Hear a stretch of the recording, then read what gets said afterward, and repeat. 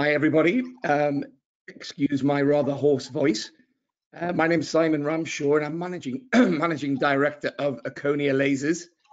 We're a subsidiary organization of Aconia Corporation, and we look after their interests in Europe, the Middle East, and Africa.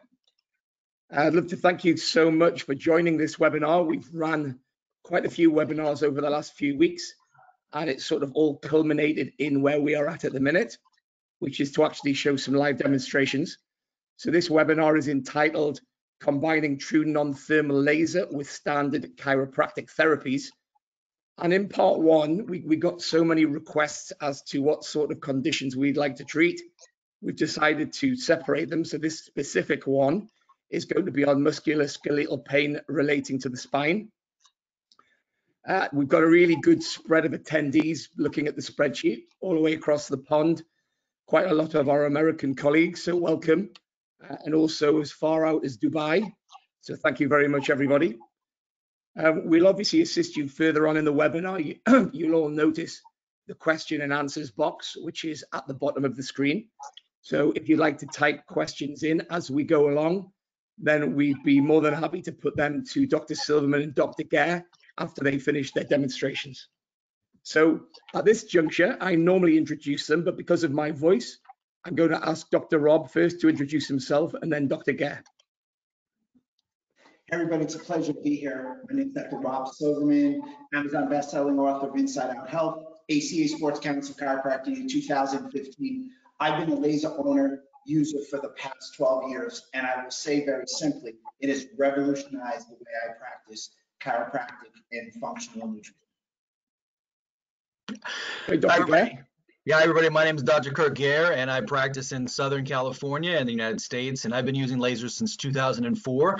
I do a ton of sports injuries, so I've worked with people from our Los Angeles Angels and Los Angeles Dodgers, some Super Bowl champions, also some Olympic gold medalists and world record holders, and like Dr. Silverman says, it totally transformed, revolutionized my practice, and one of the best things about it is it really kind of made my office recession proof with what we do, because we get a steady stream of referrals because of how great our results are, and that's even outside of the insurance networks, and people don't mind paying cash for it, particularly with athletes trying to enhance their sports performance, people trying to avoid surgeries or trying to recover faster from them. So I can't say enough about what the Aconia lasers have done for my practice and my life.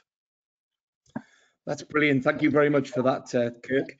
That's the whole part of a lot of these webinars that we do. It's trying to show especially the European and Middle Eastern chiropractors and physicians what the differences are between true non-thermal low-level laser and other techniques like infrared, like LED. There's also shockwave that gets used as well. So I think as we're going along, when Dr. Silverman and Dr. Gair are doing their demonstrations, they'll go into why they actually use the laser for this specific condition. So first, we're going to hand control across to Dr. Silverman, who's going to go into lower back pain, which is going to include discogenic pain, stenosis, and anything else, Rob, that you can think of. Absolutely, don't worry about it. Sorry about that last second throw at you. So I just wanted to quickly show you, Dr. Kirk is going to be talking about these specific handhelds, but this is what a base station looks like. We've got 2 accelerators, 1 EBRL, and this is the whole base station docking. So again, Dr. Kirk is going to do that. I just wanted to show you what the base station looked like. I had it with me right here. I'm going to put that down. And what I'm going to talk about, I'm going to use specifically the PL Touch in the handheld. And as you bring it into focus, you're going to see the FX635. So I really wanted to piggyback on what Simon had said before. He did a great job of talking about laser, infrared. So for me, I wrote some notes down. I like to think of laser as photochemical, not photothermal. So the body absorbs these photons that are emitted out. They absorb these photons, stimulates the healing process at a cellular level. One of the words that are very synonymous with photochemical or low-level laser is photobiomodulation. So just a brief overview. The beneficial tissue effects of low-level laser photobiomodulation can include almost all tissues and organs of the body. Some of note pertaining to what we want to talk about today connective tissue, neuron, bone, muscle, joint, epithelium, and blood. These are all seen and depicted as cited in dose response September 2nd, 2019. So this is not something that I'm saying. This is not something that any of the Aconia laser salesmen are saying, educators, whatever they may be. We're talking about science-driven literature. In addition, the first thing I want to do is the handheld. I want to take a look at what we call the PL Touch. This is called the workhorse. This was the originator. It's less than 2 pounds, and the beauty of it is that it has 2 heads. So you'll see when Dr. Kirk works with his, they look kind of like a cell phone. They're fabulous. The difference is this has 2 specific heads. So I'm able to split the heads, as I'll show you. I'll be doing what we call some photochemical irradiation to the spinal cord and some to the extremity. So for right now, I'm going to bring in my model, if you will. Come on in and have a seat. So very interesting. Let's talk about lower back pain. When we speak about lower back pain so much, we talk about it in the concept of mechanical lower back pain. So I'm going to talk about together lower back pain, discogenic pain, and we're going to talk about stenosis because the positioning is very similar to all 3. So I'm able to captivate them all in one specific position. So again, I want to simply show you how easy this is. I want to come to the front and I want you, because so many people ask, how do you do it? You should be able to see that. Press start. And start, you'll see the lights turn on. So you'll see one here and one here. Again, the key to this is the ability to split the heads. And the reason we split the heads is we can work 2 different areas. And the other reason we want to split the head is one, you're going to work with the afferent nerve, and one, you can work with what we call an efferent nerve. So for the lower back, if we could just position you, that would be great. So a lot of times, I will just go to the lower back and I'll go right on the side of the glute because I'm just saying that she's got right-sided lower back pain. And you just hold it. Now, right now I'm using my hands. If you could understand that my hands could be a stand, I wouldn't have to be in the room. And that's one of the beauties of it. You can use this in a point and shoot like I am now, or I'm going to show you the movement. What I do a lot, which I really love, is I put the 2 heads together. Now I move them while I'm here. And the reason I'm moving them, is because I want to turn the muscle on and off to get a better effect. So you don't want to go face down view.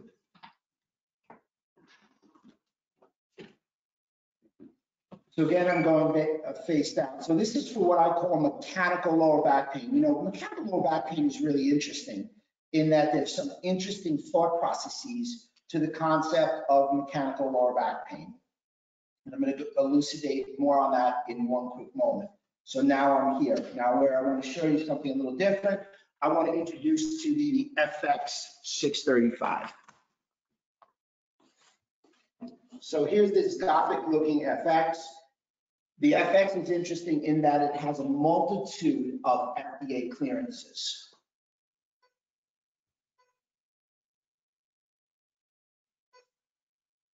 The FX has a yes, you can see it perfectly clear. The FX has a multitude of FDA clearances in that it's FDA clear. I'll come over here. It's FDA clearances started with plantar fasciitis. It also started with chronic lower back pain, and now it has one for nociceptive musculoskeletal, the full body.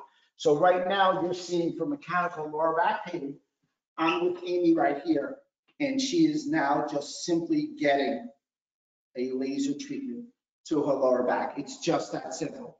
It's a 3-diode attack. Each diode is circulating, so I just want to show you if I can. I'll point it up so you'll see it's circulating. So the beauty of the FX635 in that it's circulating is that it covers more surface area than a handheld. So for mechanical lower back pain, we're using 1, 2, and 3. To differentiate the PL Touch, if you will, with the FX635, the PL Touch has 2 heads, 7.5 milliwatts, 7.5 milliwatts. Each one of these diodes, 1, 2, and 3, 17.5, 17.5, 17.5. This is a workhorse. I use this all the time in my office. Now, this is for mechanical lower back pain. For discogenic pain, the only real difference that I'm going to do for discogenic pain is I'm going to change the frequencies, because the frequency is the amount that the light hits the lower back. In addition to that, I'm going to stop it for a moment. Hey, you don't mind sitting up, did you? Thank you so much. So for discogenic pain, I know this is going to seem strange to some people. I do a lot of movement with the laser. So I'm going to laser her right now. You want me to turn it on? And we finally can see. And I'm just going to have her go down and lean forward. I'm only having her allow her to flex so you can see what I'm doing. So now this is discogenic pain at a different frequency. I'm going to have her bend forward. So I'm going to do that so you can see that I'm actually lasering her lower back. Now for stenosis, I'm actually going to lean her back. So I'm a big proponent in movement with laser. A lot of people don't move. You don't have to, you can just have them go face down, but the outcomes will be tremendously different. Now, I'm going to go back to the FX635 if you don't mind, and I'm actually going to have her lie face up.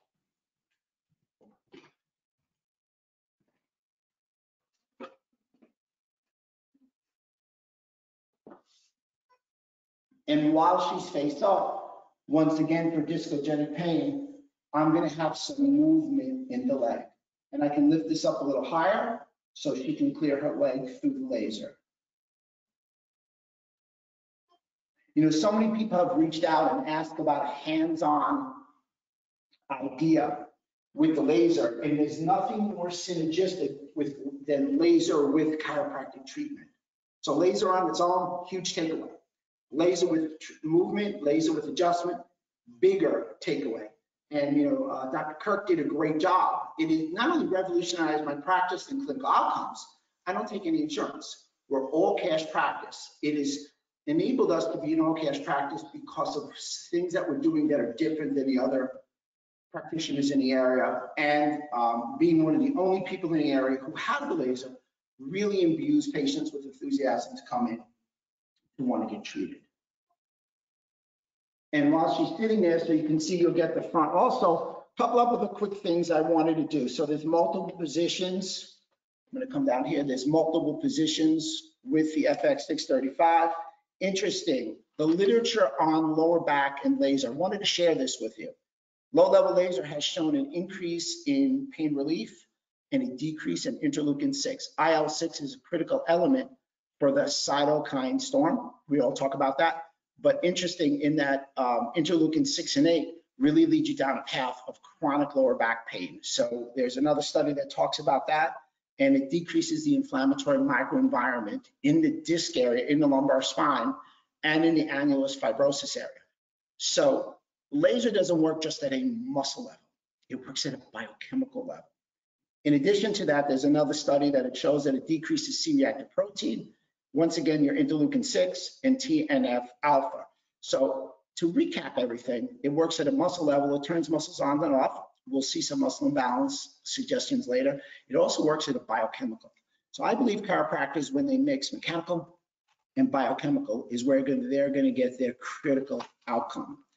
And last but not least, a lot of people ask me about the frequency of light. Here are some of your frequencies. Lower back pain, 9, 16, 42, 53. Discogenic pain, 4, 9, 33, 60. Stenosis, 9, 16, 5,000, 10,000. So I'm going to turn it over to Dr. Kirk. I'm trying to keep it nice and concise. Ask you questions because we're going to stay for a half hour and answer questions after. So Kirk, it's all yours. All right. Thank you, Dr. Rob. That was amazing. Every time I listen to you, I learned something as well too, thinking how I can simplify things and make things smoother. So, and I think that's an important thing that he showed you there, is a lot of times you can get caught up in thinking, okay, what's the protocol for this? What's the protocol for that? When we think of regions, when we think of things simplifying, get the laser on there, let the laser do a lot of its work. When we're looking at, like with discs, he cited a lot of good studies there. There's even a study on the cervical region, as that's what I'm going into, is cervical pain, radiculopathy, and discogenic pain. There was a study that was released that showed that laser, low-level laser, like the class 2 laser that we're talking about, actually stimulates these extracellular matrix proteins to help to repair the annulus and to help to repair the disc. And I've seen that in my practice, where I've had some patients where we do laser and we actually can see on follow-up MRIs to where these disc herniations do actually change and do actually shrink, and in some cases completely resolve and go away. So keep that in mind as we're talking about anything with the neck, whether it is just cervical pain from a whiplash injury, or if it's radicular pain or discogenic pain. What I like to do is I always like to start with getting an objective measurement from the patient of where they have pain and how much it is. So first thing, simple thing to do is have them start off just doing ranges of motion. Have them flex forward, look to see if there's a facial expression of pain, and point it out to the person too. Oh, I can see that really hurts there. You're making a face. Get them to go measure the range, how far they're going, and get them to give you an objective measurement of how much their pain is on a scale of 1 to 10. And we all know, I'm sure people across the world are the same, to where they're terrible about giving you a number. They'll jump around and say, well, sometimes it's 7, sometimes it's a 3, sometimes this.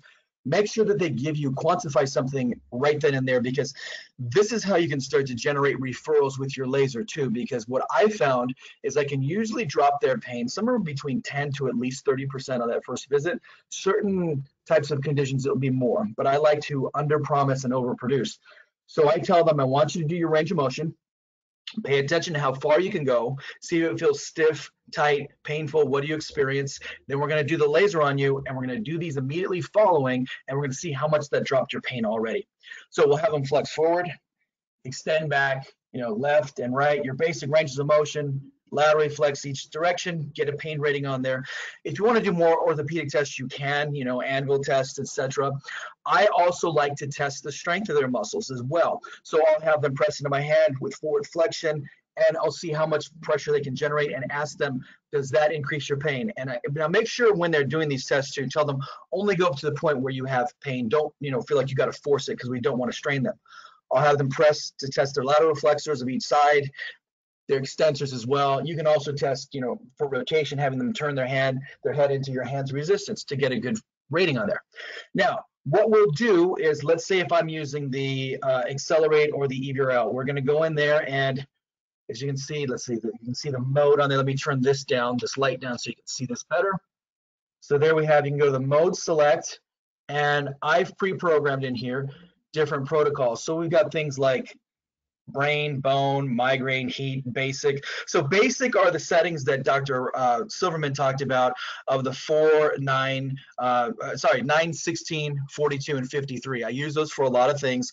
A lot of times that'll be my go-to starting off settings on there. And if I'm using the Accelerate, what I like to do is just like what Dr. Rob did for the low back. I will simply get the laser on the neck. Now, if I've got the PL touch, then I would have 2 heads on that area on both sides of the neck, or I could do one on the top of the head and one on the neck. Those are ways that I will position it for neck pain. And then what I like to do while the patient has this going on is I like to have them do those ranges of motion. The key thing is, while they're doing that range of motion, I tell them, don't try to force it, just go to where it doesn't increase your pain. So if that's only from here to there that it doesn't increase it, then we'll only do that. We see this a lot, particularly with auto accidents, patients with fresh sports injuries where they have a strained neck to where they can barely move like this. You get that laser on there, you get it going on the neck, even on the front of the neck here, and as they start going through it, you can see as time goes on, they start to move more and start to be able to move it in a smoother, larger way. And that's when their eyes start popping out of their heads. And they're like, oh my God, this is amazing. I can't believe how fast I'm getting a change here. So that's a basic one for just simple neck pain. And if it's radicular pain or discogenic pain, we're going to do the same thing. Just like Dr. Rob said, all we'll do is change some of those frequencies. The discogenic pain, we'll put in those settings of 5,000 and 10,000 with the 9 and the 16, because when we look at the research that came out of the Soviet Union, they had put lasers into their state-sponsored standard medical care by 1974. And they found that one of the best frequencies for chronic pain was 10,000 hertz. So that's one reason why we'll use that for that particular type of a condition. When it's radicular pain, we'll use the neurological settings of 4, 9, 33, and 60. So really the protocols are almost the same. It's just we change some different frequencies to stimulate the tissue in a different way.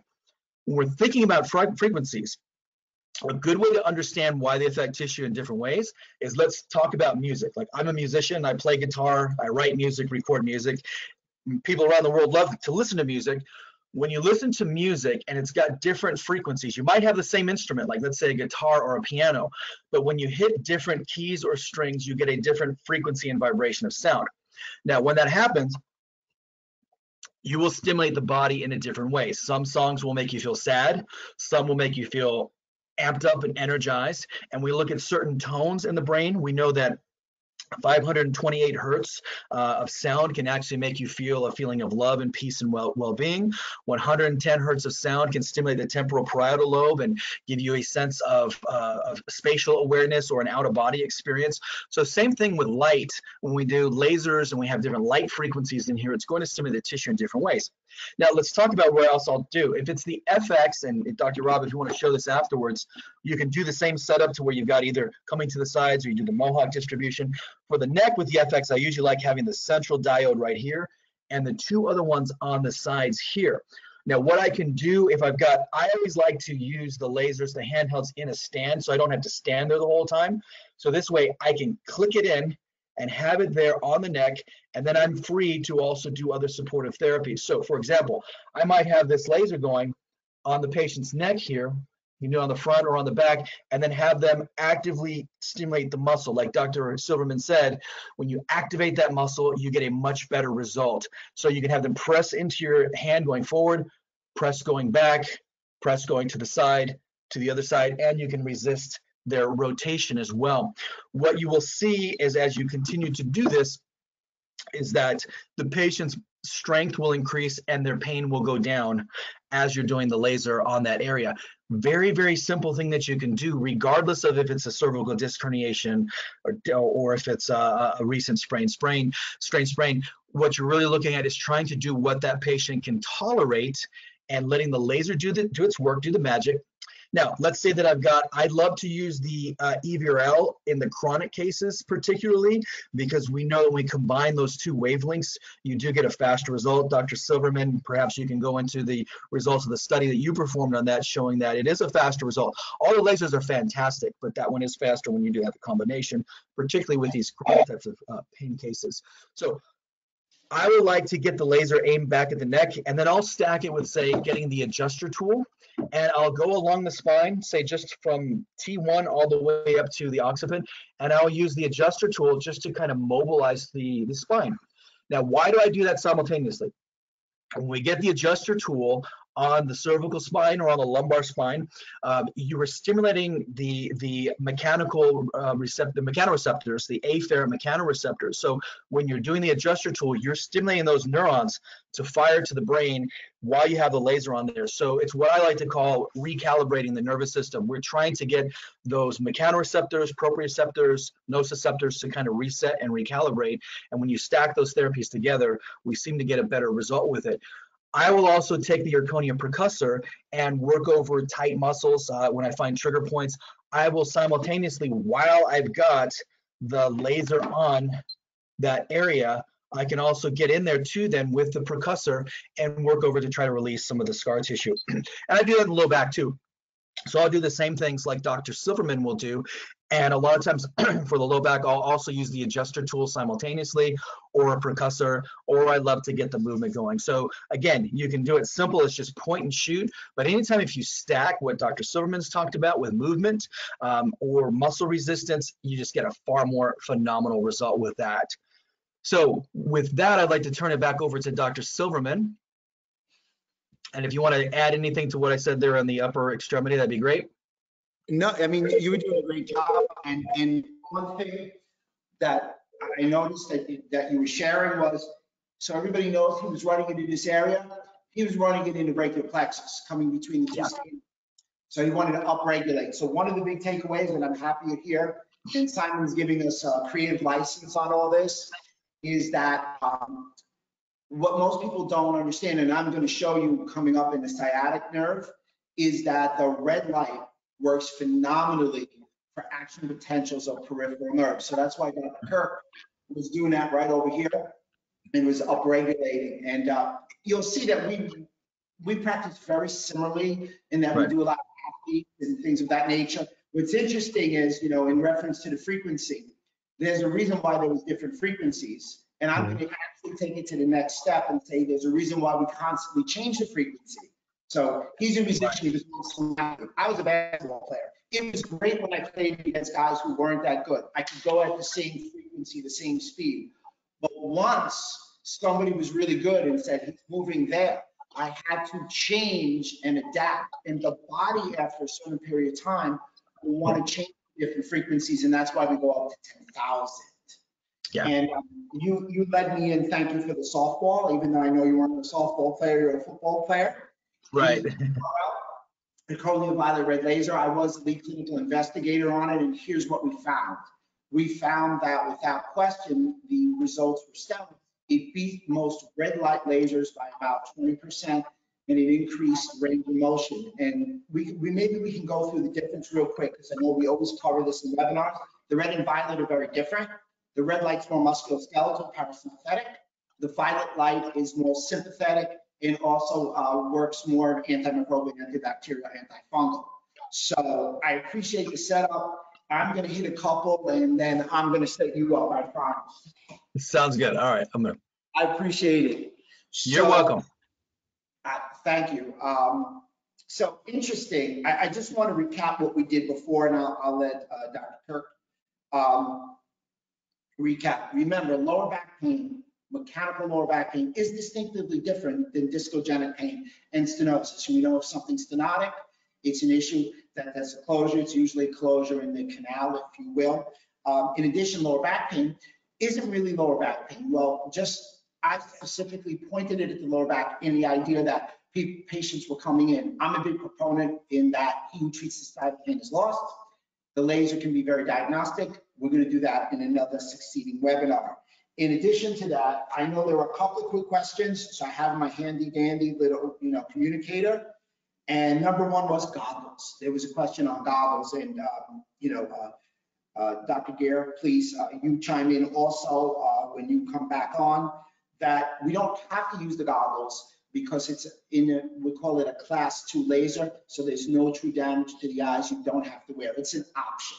Whereas some of the hot lasers, if you will, or lasers that produce heat that are photothermal, you have to because it damages the retina in the eye. Now, don't think the higher the number, the better, kind of like going to a 4-star restaurant. It's actually the lower the number, the better. And I think we had one more, I think there was one more over here.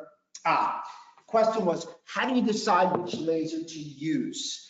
And I'm a little spoiled because I have them all. And I'm not telling you to get them all right now. I understand I didn't get them all. The first one I got was the PL Touch because that was offered. Now, I use different lasers according to my ability. If I want to do what we call upregulation and allow muscles to turn on and get stronger or more balanced through ATP and calcium movement, I'm probably going to use the handheld. Everything you can do with the handheld, you can do with the FX. So having said all that, if you have any more questions on that, both doctors will be very happy to answer that. So I'm going to bring my model back in. I want to talk about sciatica. And here we go as far as I'm going to have her lie face down. So how do I know it's sciatica? Face up, I'm sorry, my mistake. So how do I know that it's sciatica? There's a couple of different tests. So I do what we call a neurotension test. You may say it's a straight leg raise. So we'll do a straight leg raise. And then I lift up her head. Sorry, didn't mess the hair up. So essentially, I'll go through a neurodynamics. So I'll position the ankles. Oh, I'm sorry about that. I have to treat you later now. Position the ankle in a different way. And let's say that I know and I ascertain, come sit face down. I'm able to ascertain that it is the sciatic nerve, not the tibial branch, not the fibular branch, not the steral branch. So another way I do it, and this is a great test for everybody, it's called a slump test. So let's say she had some pain going down her leg on her right leg, extend that out. I'll have her drop her head, and then I'll do that. So if she has no pain in her lumbar spine, no lumbar pain, no discogenic, no mechanical lower back pain, and she still has no discomfort from that, I know that the issue is now outside the spine. So lie face up. I'm gonna go get my PL Touch over here. And right side, here we go. Now here's the beauty of the PL Touch with the idea of the sciatica. I'm gonna get it right in her gluteus max, and I'm also gonna trace the tibial nerve right here. And I'll slowly, slowly, slowly try and lift it up. So as you saw, she made a face before. She's not gonna make that same face now. If you have any questions on this, I will tell you this. One of the biggest takeaways I have with the PL Touch and all the handhelds is very, very simply the ability to help ameliorate so many peripheral nerve issues. If you don't mind, could you flip like a pancake? I'm gonna put this over here. And I'm going into the right leg. I'm a little limited in my space in my basement, so you guys will have to work with me just a little bit. And here we go.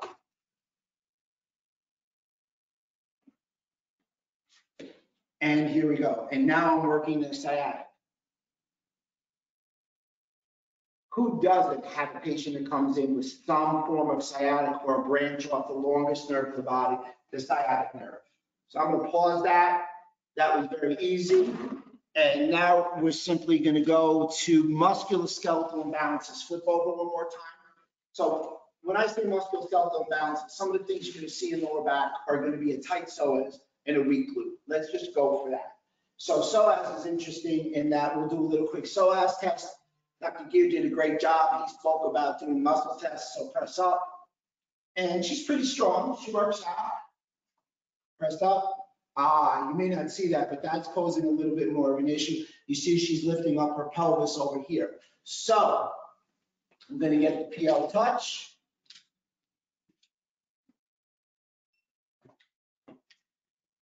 I'm just going to laser her in the psoas region. I'll put this down here. Hold that for me, please. Let the patient do a little work.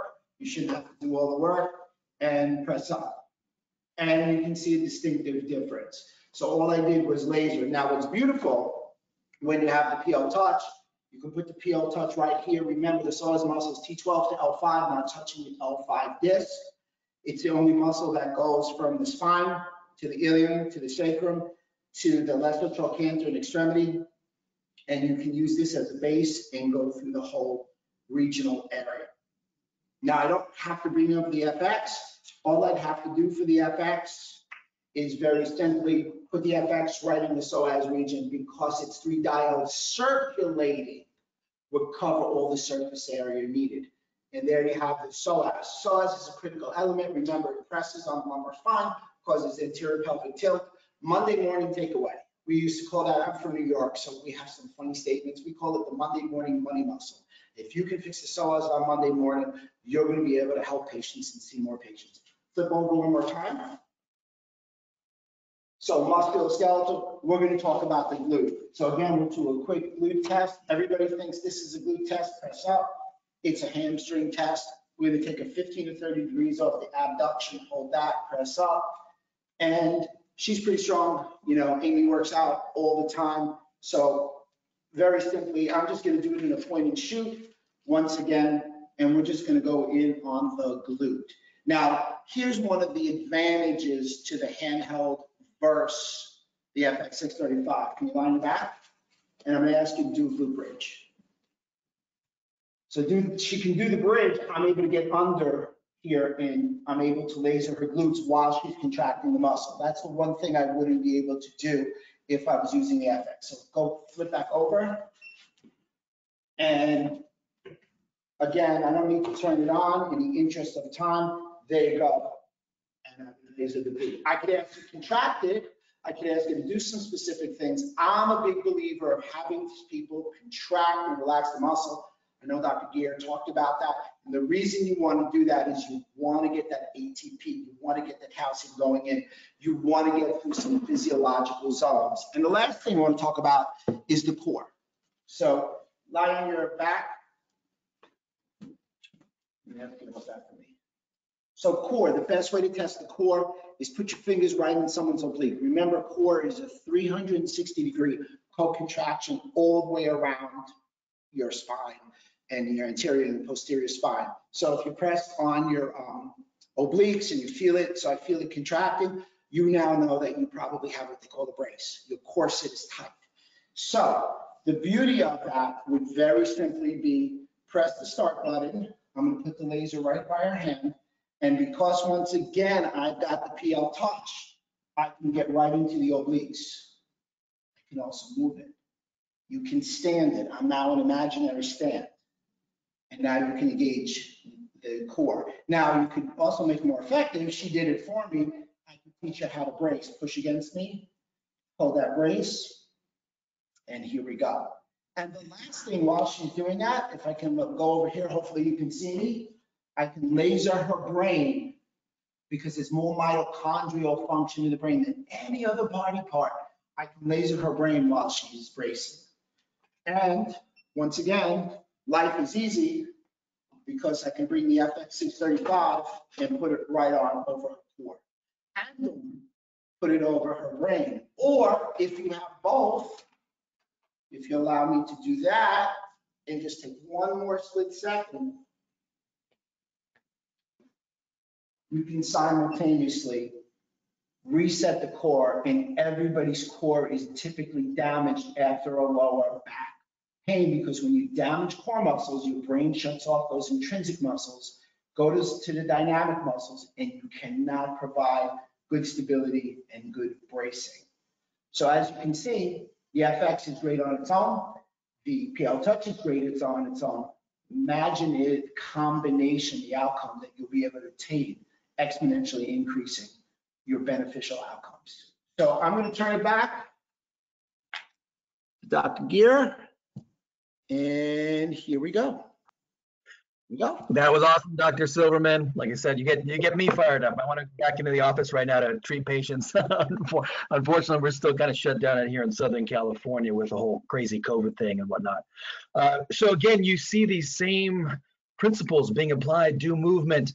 What I love about what Dr. Silverman showed there too is how you can get one head of the laser or one laser on one area and another on the brain. That's fantastic to do. So that's one of the other benefits of having multiple lasers. I know if you're just getting started, don't overwhelm yourself trying to think about getting everything right now. It's a building process. I know when I started in 2004, I started with the predecessor to the PL Touch, which was the PL5.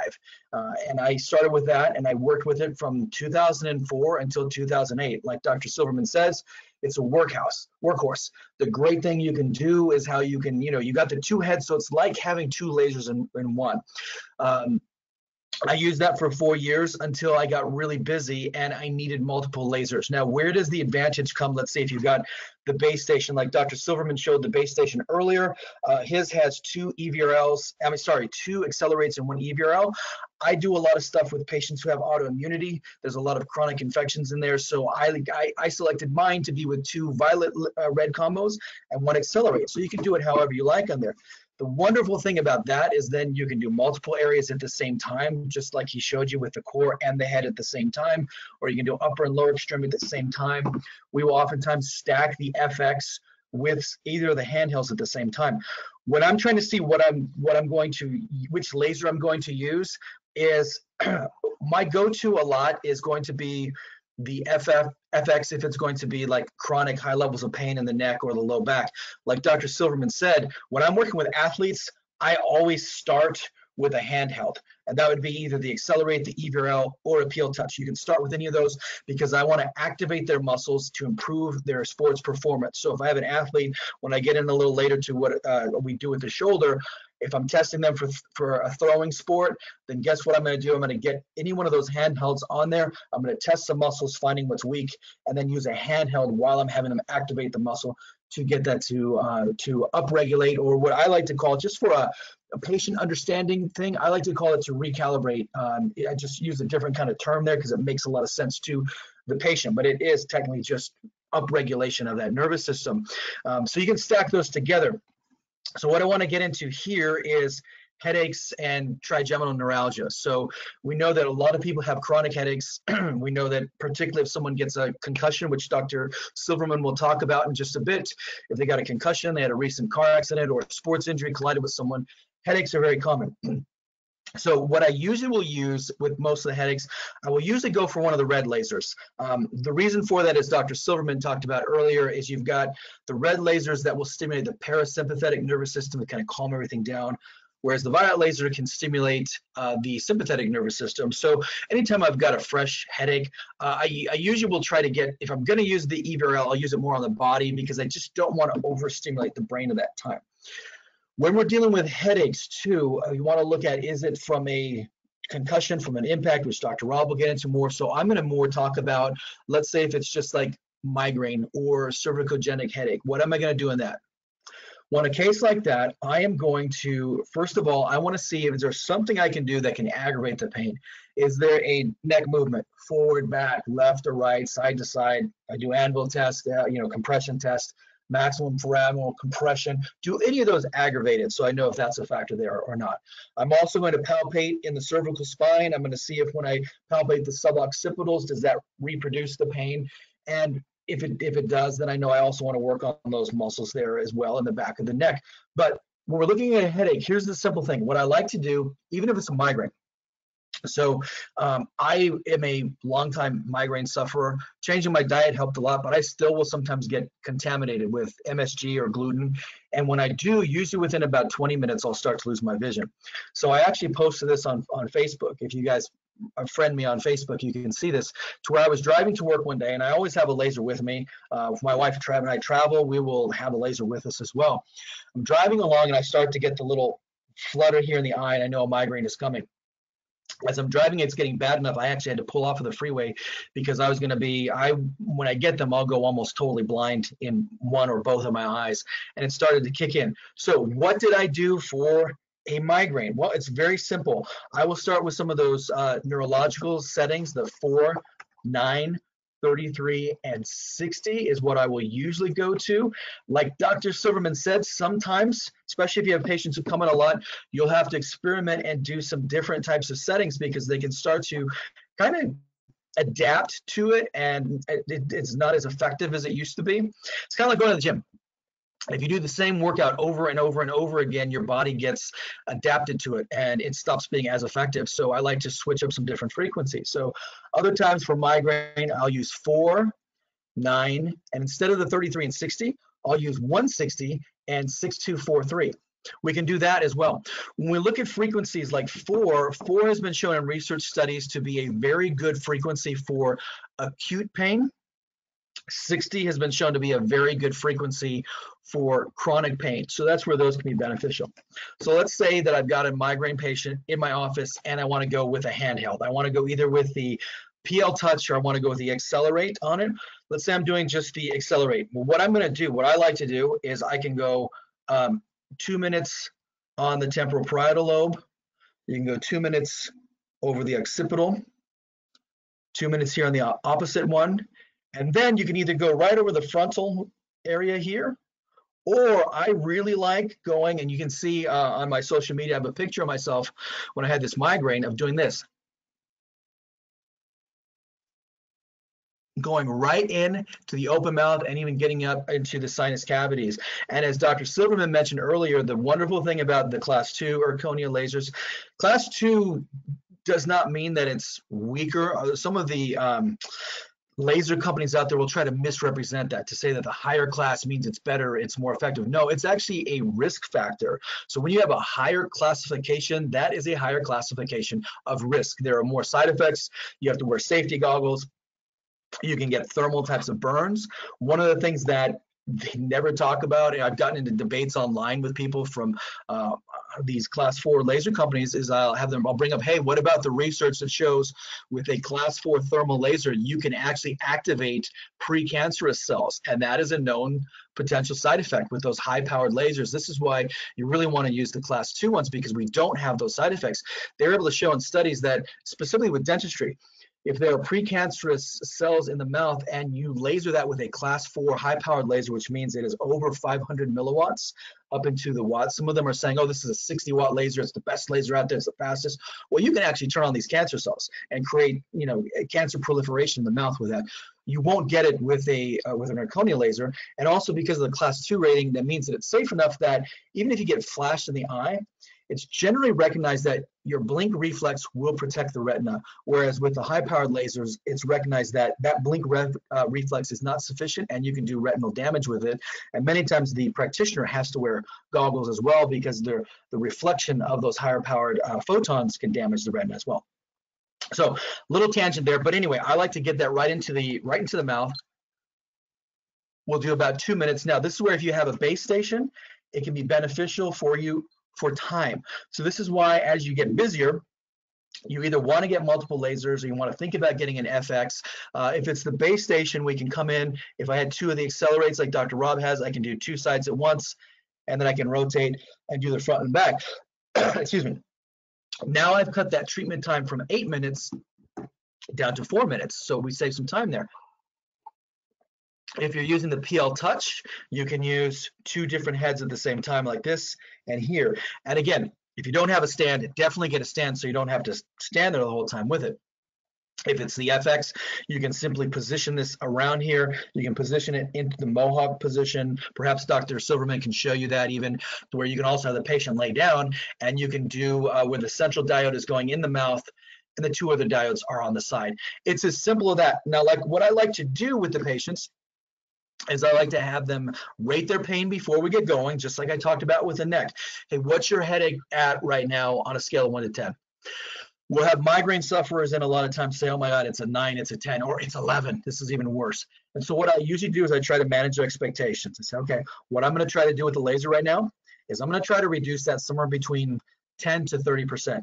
Because usually when they're in the office, they're going to be telling me, you know what, I've been popping every pill medication. It is not touching it right now. What can you do? So even if I can get just a 10% reduction, they'll usually be pretty happy. What I will do sometimes, even when I was first starting, I've done some headache protocols as simple as this, to where I've even just had it on the top of their head here, right on the very, very top there, and we'll do a countdown on there. I'll tell them usually within a minute, particularly with a migraine, we'll start to feel a decrease in pain. Now, why does that happen? Well, we got a few things that occur. So when we get the laser, say as I've got the laser here on my head, as I'm absorbing those photons, and you're going to have naysayers that are going to try to say, well, how does that laser get through the cranium? Well, we know that even, somewhere between 1 and 12% of the photons will directly penetrate through the cranium. And again, Dr. Silverman, I'm going to set you up with a little softball here so you can talk about your article that I believe you wrote in Dynamic Chiropractic, talking about the impact that even just 1 or a few photons can have. We're looking at this laser is releasing billions of photons per second. So even if we block 90 or 99% of the photons, that's still millions of photons per second having impact. Now, the other thing that occurs here is that when we get the laser on here, the laser is also known to stimulate something called mesenchymal stem cells. And there's a lot of these that are in the cranium. There's a recent study by Harvard that showed that there are these tubules that directly connect the stem cells, basically the marrow in the cranium, with the surface of the brain. So as we have the laser on here and it's stimulating these mesenchymal stem cells, they can actually migrate from the bone marrow to the surface of the brain to help with overall brain function. We're also going to get increased ATP. We're going to get an increased production of endothelial and neuronal nitric oxide, which will help to dilate the blood vessels, which helps with headaches. We're also going to get glutathione production and the production of brain-derived neurotrophic factor, which again helps with brain function. So we get a lot of things that are going on right there. So going back to what we're doing, I'll get the laser on there, and usually within a minute, we'll see the patient starting to reduce their pain. What I do when doctors always ask me, how long do you do it for? Well, what I do is I will keep doing the laser as long as I see that pain level decreasing. Once I hit a plateau where sometimes, let's say in the 5th, 6th, or 7th minute, let's say they get from a 10 down to a 3, and it stays at the 3 for a minute, then I stop for that day. So, okay, we're good for today. Let's see how long that lasts. Now, if you want to get fancy, and this particularly, I'm sure Dr. Silverman will talk about this on concussions, you can also do some different cranial nerve stimulation. You can have them do some following your cardinal fields of gaze. If they're not too sensitive to light, you can do some pen light stimulation. You can do some auditory stimulation as you're trying to kind of, recalibrate the nervous system, kind of calm it down. The key thing is you do some things there as long as it doesn't aggravate them. So you stimulate some different neural pathways, just like with the low back, you stimulate the legs, or with the neck, you stimulate with movements. Here, when I do headaches, I like to stimulate some different pathways to see what can we do to activate different neural pathways in the brain to try to get them to fire better. With that, I'll ask them what's their history. Let's say that they've got some problems, if it's a chronic type of a headache thing, and they say, you know what, I've got problems with word searching. I stammer for words. Well, then as I've got the laser here, I will have them go through the alphabet from A to Z and come up with words for each individual letter, like A, apple, B, banana, C, cat. How long do we do that? Well, I do that until they start to fatigue a little bit. If they tell me, you know what, now I feel a little wonky, I feel a little off, then we'll stop. So that's a simple way that we'll do that. When we're looking at trigeminal neuralgia, what I like to do here is, again, you can get it just over the area of involvement, because remember, what are these lasers going to do? Well, they're going to help to dampen inflammation in that area. And we know that inflammation is a factor a lot in nerve pain, and we're going to help improve the signaling of that nerve. Now, you could do 2 lasers if you want, or you can get it just right along this area where you would have the pain. I like to also provide some stimulation. So let's say if someone is really sensitive to touch, then I might take like a little pinwheel, and while I've got the laser on there, I'm going to stimulate them. If they can barely handle it, I'll do it as light as possible. When I've had patients who are very, very sensitive, I might get a cotton swab and just stimulate them with a cotton swab. Or I might do my old orthopedic testing of, or neurological testing with the sharp and dull, where you take a paper clip and you open it up so you have the pointy side and the rounded side. And I might stimulate along there, and I might have them close their eyes, so that way they're just trying to pay attention to what they're feeling with their nerves and not with their eyes, and get them to point things out. So again, I'll get the laser on the area of involvement. You can also get one over the base of the spine, or at the occiput to C1 and C2. And then I'll do little activations on there. You might also have them do some little mouth opening exercises, open and close, jaw front and back, which you could also do if it was a TMJ case on there. So those are some basic, simple things that you can do. I'm going to turn that back over to Dr. Silverman now, and you can take the lob I gave you there. Oh man, that was a beautiful lob. I think I dunked it for the first time in my life off a lob. That's awesome. Great. I greatly appreciate that. Sure. So I want to recap a couple of things that we've been going over. Number one, I really want to make sure before we go any further that everybody understands how easy it is to apply. The laser is the most versatile, effective healthcare modality of the 21st century. It's sort of like the no-pill pain buster. So if you're looking for pain, great question. It helps decrease the pain. It will, without question, do that. Dr. Kirk mentioned, and I agree, I do a lot of functional medicine, and 35,000 foot view, after you integrate it in the musculoskeletal line, it's going to revolutionize and be quite transformative for nutrition and organs. But I don't want to go off the rails. I want to stay on it. So I have a couple of things that I want to go over, and we've got a great preview and prelude to concussion now. So concussion, without question, is the conversation piece. Anything with the brain is taking it by storm. We've got concussion, we've got Alzheimer's, all these neurodegenerative topics that we can speak to. So I want to share with you a concussion protocol. Now, what I'll do with the concussion protocol is I also want to show you how you can use a couple of lasers at the same time. So everybody usually starts with one, and they add and they add and they add. Dr. Gair said he's got one, I got one, now we've got everything. And that's kind of how it happens as you learn and get more comfortable with what the laser can provide for you, provide for your family, and provide for your patients. Now, my quick story why I purchased it, I don't know if you know or not, I have what they call congenital torticollis. So that was it. I got it at birth, and that's kind of like what drove me into chiropractic. So, got teased a lot because, where I grew up, if you didn't look like every other kid, it was that. And I guess, as you guys would say, I got into a few scrapes because of it, and that's all good now. But I needed something 10, 12 years ago because adjustments were getting harder. I've got a calcified posterior particulum. If you saw my x-ray, you could see the fusion and everything like that, although my range of motion is really good. So it was recommended by a doctor, a chiropractor that I have a lot of respect for, to go get the laser, and I did. And I started applying it to myself, and I'm like, wow, this is great. My range of motion's increased more, the pain has decreased. Let me try it on my friends and family. I did, and I got the outcome, and it got exciting. And it's the same way we do it with any kind of modality, any kind of treatment. My wife hates when I go to a seminar because I try everything on her, and sometimes you just don't have it right, like when you're with an adjustment or a soft tissue. So there's a little discomfort with that. Having said all that, then I applied it to my practice, and I'm here now. So wanted to talk about concussion in that, do you have the setup so you can sit? So I do a lot of concussion work. Probably 50% of my practice, you wouldn't be here, 50% of my practice is gut to brain and brain right now, and it's growing.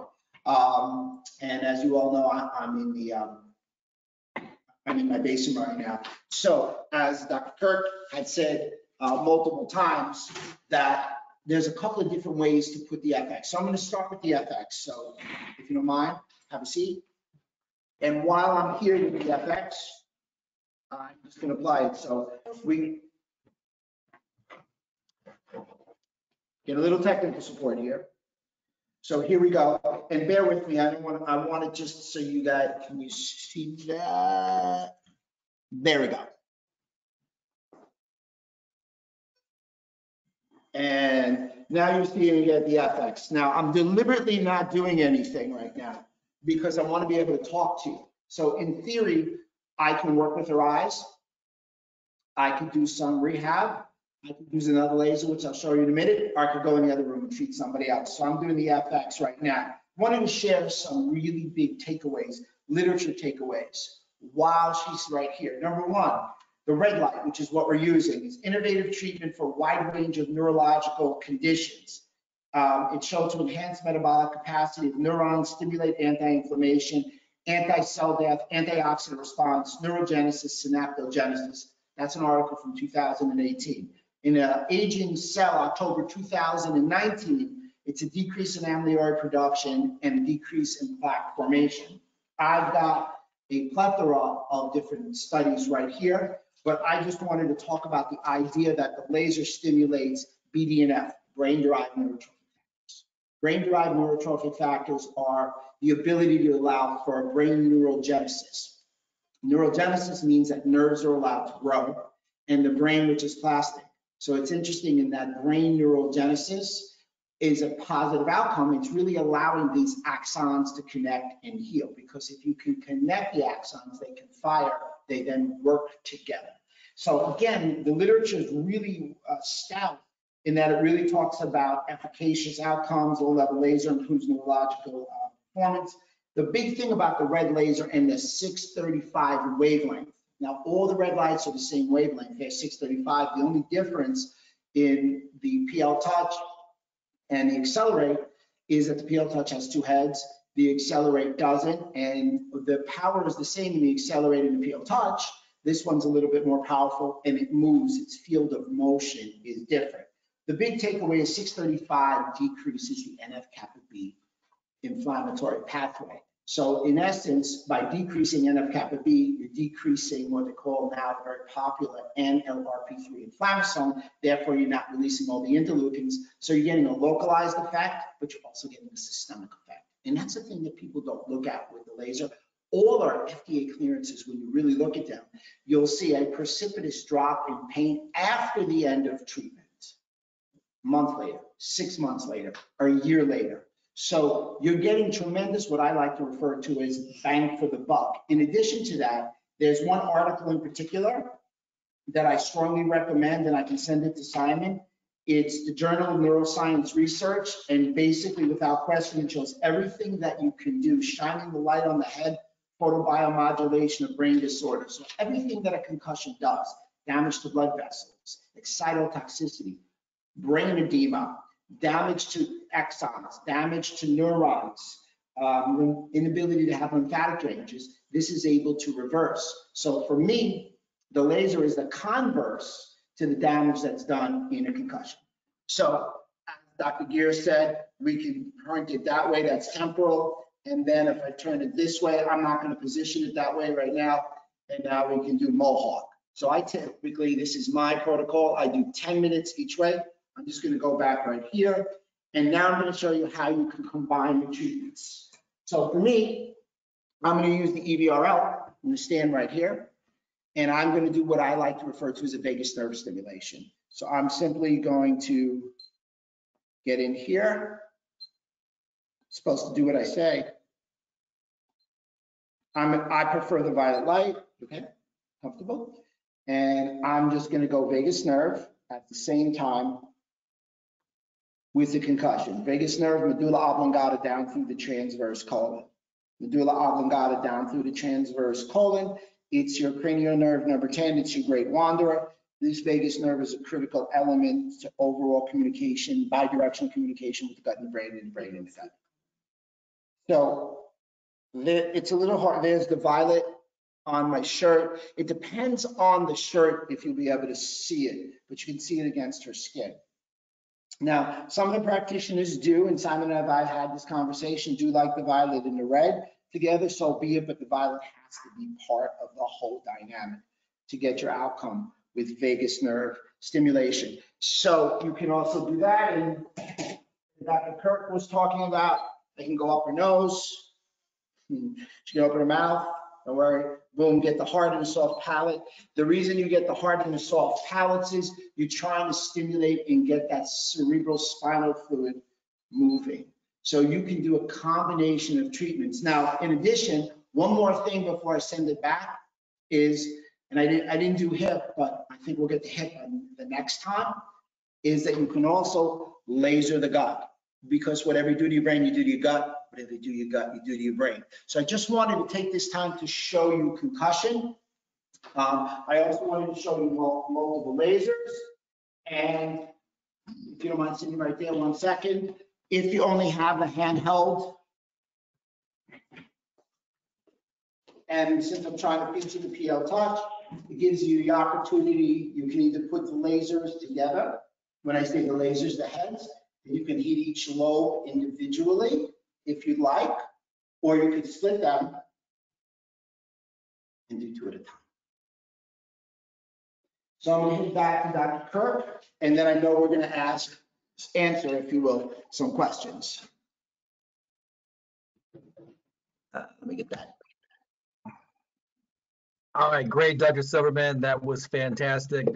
I love how you went over the vagus nerve. And doctors, that's really important to look at. You know, a good idea of how you know you need to do that vagus nerve on the patient is if you've got a patient that comes into your office and if you do any nutritional therapies and you talk to them about taking some supplements, if they tell you, oh, doc, I can't swallow pills, I need something in a liquid or a powder, you need to do that vagus nerve exercise with them, just like he showed, and you will see you'll get some patients who had trouble swallowing pills be able to swallow them because you change that function.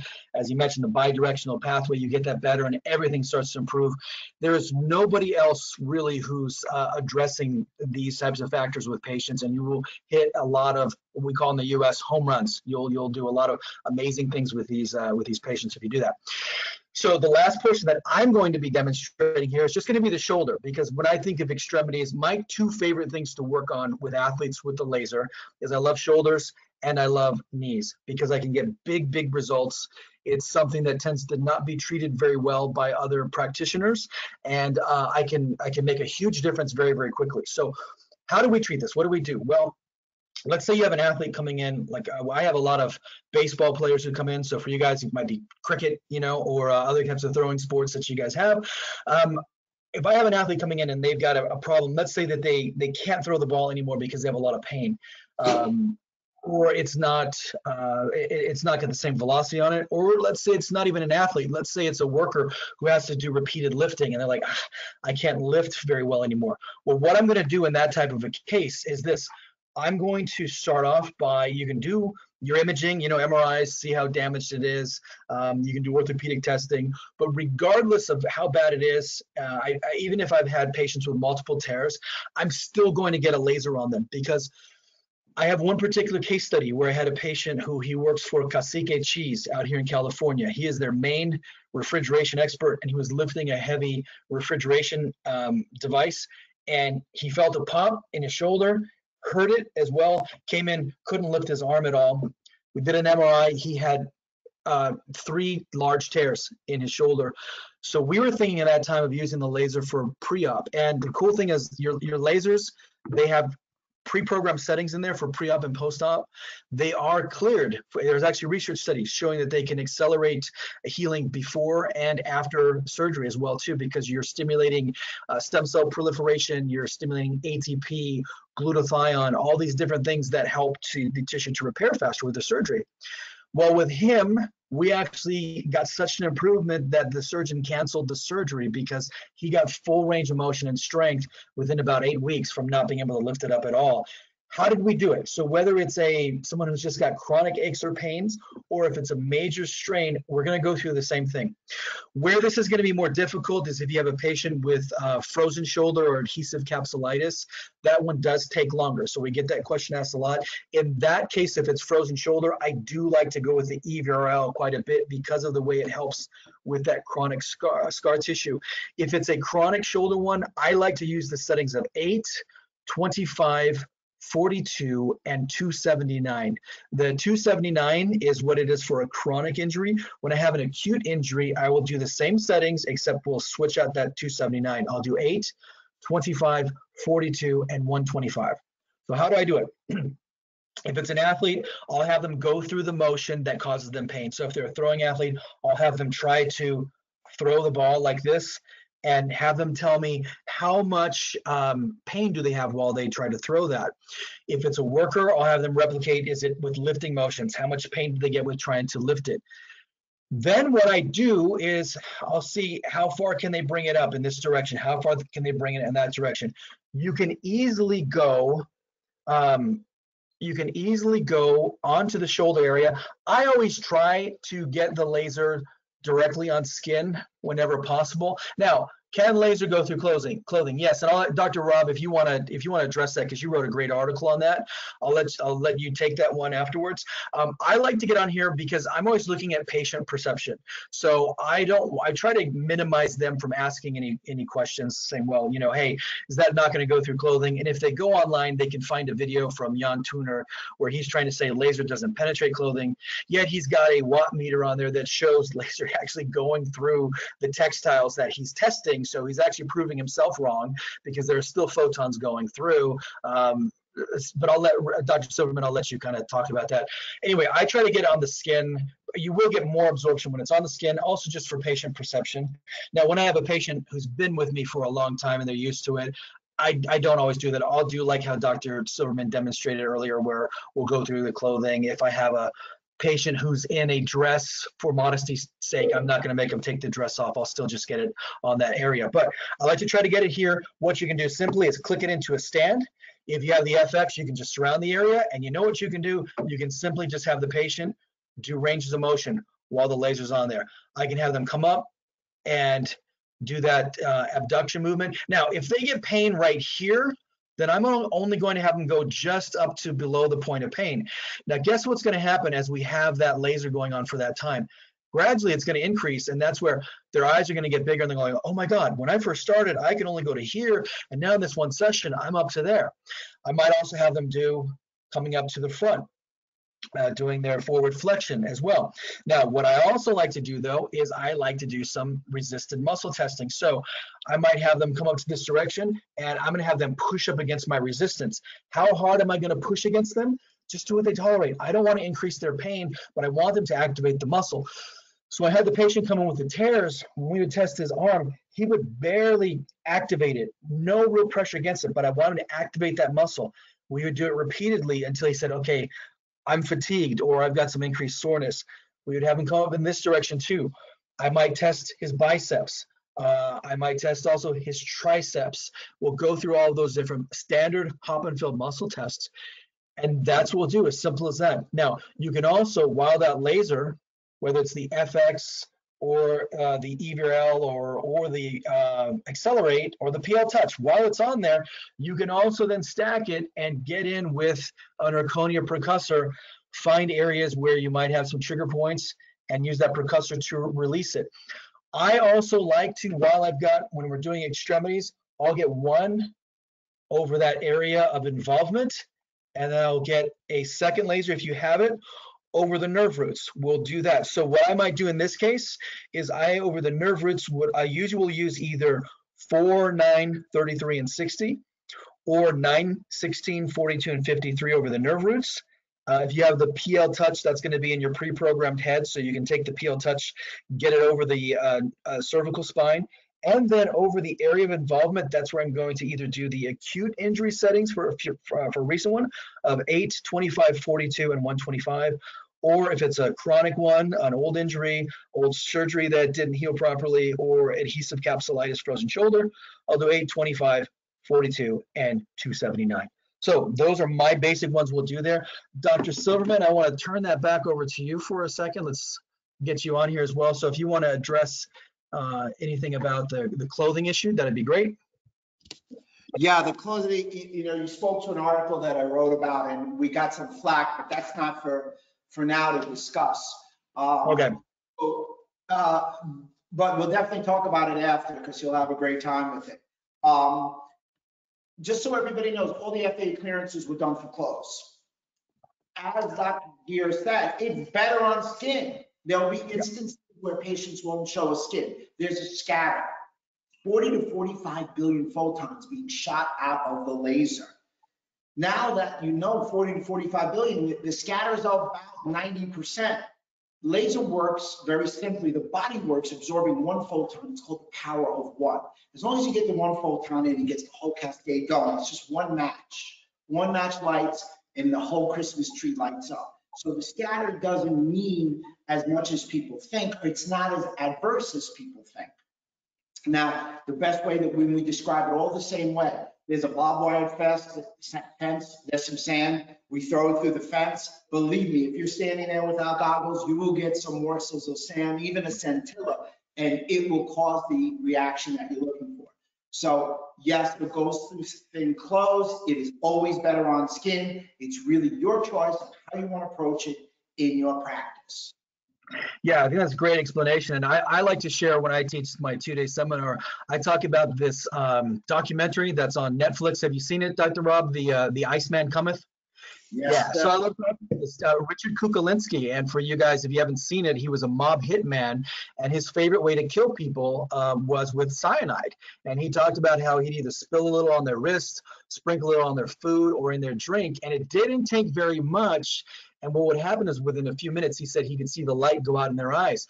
Now, why do we bring this out related to lasers is that cyanide works by affecting the electron transport chain and preventing it from being able to make ATP. And you can get a little bit on your skin here, and it creates this global effect that now causes the heart muscles to stop because you can't make any more ATP. So laser is like the yin yang. It's like the good guy compared to that, to where we get it on a, even if you get it on the extremity, it's going to go globally. There are studies by Mitrofanis and Oron talking about you get laser on the tibia and on the leg, and it actually changed function in the brain for mice and rats, being able to have better spatial awareness and a better cognitive function. So it's important for you guys who are new to laser to understand that. And also, as Dr. Silverman brought up, the FDA clearances for these lasers, 18 of the 21 are with class 2 lasers, specifically with the Erconia lasers. They are the ones who actually did the level 1 studies. So you've got a lot of lasers that don't have any research on them, or they don't have really clearances beyond just topical heating. So it's a completely different thing, and in how it's being used and what is the research supporting how it is being used and what it can do. Absolutely. And I know Simon's got some questions, but before, I got a big shout out to my man, Max. He's one of the first guys with the EVRL. And I hear, as a chiropractor, he's the first one getting the FX. Now, Max, I want to tell you something. You can take that FX 635 and run with it. You can take that FX 635 and add that EVRL, and you're going to get the full composite laser healthcare system in your office. So when I come out there, when all this nuts stuff is gone and whatever you want to call it, you're going to get to treat me with both of those. And I know that we have some questions because Simon was letting us know. So Si, what do you got for us? We're ready to go. Okay, that's great. Thanks a lot, fellas. That was for my American guests. That means gentlemen. We have those little idiosyncrasies in the UK and Europe. Yeah, there's a one specific to the recommended frequencies for each condition. You know, you guys in the US are a lot more experienced with the lasers than we are in Europe. What we try to do is we try to set our new customers up with a core set of laser frequencies because we don't want to overcomplicate it. As time goes on, we will go in more in depth into more advanced settings or other things that you can do. But I also think maybe you guys will reiterate this point that it's important not to get too transfixed on what hertz settings we use for this, what hertz settings we use for that, etc.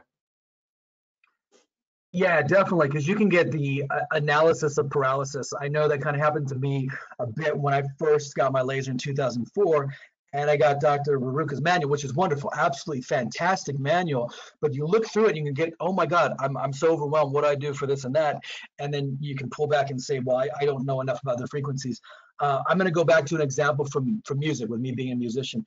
There's this really fun video you guys should check out on YouTube. It's by the Axis of Awesome, and it's called 4 Chords. And so in this video, they show how majority of all the biggest selling hits worldwide use the same 4 chords because it triggers a response in our body and in our brain. And it's this pattern that whether it's Journey's Don't Stop Believing or U2's With or Without You or Pachelbel's Canon in D or Auld Lang Syne or all these different songs, they use the identical 4 chords in them because for some reason our body responds to those specific frequencies, and it gives you this feeling of being uplifted and looking forward to the future, etc. It's the same thing with the lasers. Let's keep it simple. So I like to, there's something called the Pareto principle where the 80-20 rule, we look at income to where, you know, there's like 99% of the income is held by 1% of the people, etc. Or if we look at the carpet in your office, 80% of the wear is on 20% of the carpet. Your patients, you're going to have 80% of your referrals come from 20% of your patients. Same thing when we look at these frequencies. You can take like 4, 5, 10 frequencies, and you can spend majority of your day in those ones. Like what I usually find I'm spending mostly in the 4, 9, 33, and 60. I do that a lot. I do the 9, 16, 42, and 53. I do the acute scar tissue, the acute injury one, and the scar tissue one majority of the time. Those 4 are my big go-tos, and then we'll add in like the discogenic pain one, the 9, 16, 5,000, and 10,000. Those are the ones I use most frequently, so I'm not having to memorize a ton. I have them pre-programmed. Remember, in your lasers, you can pre-program them, but you can do a ton with those frequencies. So don't overcomplicated. Think of that 80-20 rule. You're going to affect 80% of the people with maybe 20% of the frequencies that are in that book. Anything you want to add there, Dr. Rob? Yeah, I'm just going to wrap it up in a nice tight bow. You did a great job. Yes, just so you know, I don't use a lot of frequencies either. I think that too many practitioners get lost. And to speak to what you said, you can load the laser. So the laser is the gun. The bullets are set to go. You put the frequencies in. You're in a gunfight. Don't stop and check to see if you have bullets. You will be too slow to shoot. Having said all of that, I do switch to frequencies, but I use, it's right. You have 40 frequencies, so it's ready to go. Don't let that stop you. The frequency is the period on a sentence, and the frequency helps at clinical plateau. The key component or the key components are wavelength, power, and the fact it's a coherent light. And the frequency is the icing on the cake. But that doesn't mean you shouldn't get Dr. Jerome's book. Just like Dr. Gair, we're there. We don't use that many frequencies. They're there for reference. And the fact is, I've had people that have had lasers for 10 years that haven't used up to the 40 that they've already programmed. No, look at mine. I've only got, this is mine. I've had this laser for 2 years. When I traded in my, when I sold my old base station, got this one. I've only got 14 frequencies preloaded in there. That's it. I've never come close to loading all 40 on there. Yeah, and the truth is with the Accelerate, it comes with 8. I only use a few more after that. So, and not that I see the same kind of patient every time, but again, we don't want to belabor this frequency point because we go over it a lot in seminars. Frequency is there. It's great that you have it. And again, one little takeaway: acute, lower frequency; chronic, little higher frequency. The real question is timing. How long do you want to do per condition and stuff like that? So I think we put that frequency question to bed, but we get that every time. If I can add in one thing real quick too, while we're here showing this, let me show you guys something here too. I would make sure when you get in here, when I'm in the office, that protocol audio beep, I like to keep that thing on, just for Pavlov's dogs kind of rule on there, because patients expect medical devices to make noise. When I'm at home, it drives my wife nuts. So she said, will you turn that dang beeping off? But in the office, I always have it on, so that way the patients know they can hear it. They know that the laser is on. Just a little thing I like that I found kind of works. Do you do the same thing, Dr. Silverman? I actually keep it on in the office, off at home, because and I think that's the one thing that we need to tackle is the patients. 19 out of 20 patients won't feel it because it's energy. So your energy, your Tai Chi, your yoga, your dancers, their energy. I'm a basketball guy. I had to touch and feel because we could touch you at the time, put our hands on you. You play football, you got to touch. So they don't feel the energy. That's why the key to laser success is what we both were trying to show in baseline, assess, apply, treat, and then reassess. And that's the sweet spot. If you do that, your practice will blossom. I'm getting emails now during COVID-19. What can we do? When can we get back in? When can you get the laser? With advertisement, my patients are my advertisement because of the laser success. So, I mean, I don't know what else to say other than that. I mean, I always try to figure out what was the best practice management. I found out that patient outcome became the best practice management. Yeah, definitely. And then also when you have the FX and these other things, I find that anytime patients are under it in my office, they're like this. They're shooting pictures of themselves and they're posting it up on all of their social media. And then their friends see it and they're like, oh my God, what is that? That looks so cool. I want to come in, because people ask, well, what if I just get an LED device? You know, and the LEDs, they're not going to work as well in those FDA clearance studies. LEDs were the placebo device, so they didn't work as well. They don't look as good either. But when you've got a beautiful piece of equipment like that, not only does it work better, but patient perception is huge. They love to picture themselves under it and say, look, I've got the coolest doctor around. They've got the coolest gadgets, and it just generates a lot of referrals for you. You know what? And I know Simon wants to chime in, but I got to say one more thing. You're excited and I'm excited. And we've been using, I've been doing this for 12 years. You've been using it for 16 years. Do you remember the day you got it? I remember I was like just shaking. I was so excited. Yeah. Absolutely. That excitement resonates with your patients. It does. You know, so often I've gone to the doctor and he looked at me and he goes, oh, here's another number. When you have that laser, you're going to be excited because it's your new toy. You're doing it on yourself. That patient is excited because you have everything. If you do the same thing all the time, at a certain point, for some reason, we're humans, it looks stale. Yeah, exactly. Yeah, like you said, the patients are excited. I get it to where they're like, oh, I know Dr. Gair is going to fix me. If he can't fix me, nobody's going to be able to do it, especially with athletes.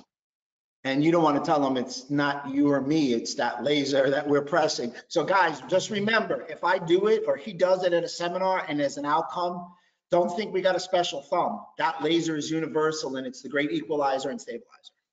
It is, definitely. Yeah, that's a good point, guys. But I think also, you know, it fits in so well around your standard chiropractic techniques. So it's never just a case of we will just use the laser. If the patient's in so much pain that they can't even be touched, that's also the beauty of it, because you don't have to touch the patient. But, you know, I think you demonstrated earlier, both of you, that using the laser isn't replacing what you're doing. It's just enhancing what you're doing. Mm-hmm. Clearly. Absolutely. Well said. Mm-hmm. Brilliant. There's another question here from Sasha, which I'm not quite sure exactly what it means. How do the FDA equivalent standards compare in, and then there's nothing after that. So I'm not quite sure.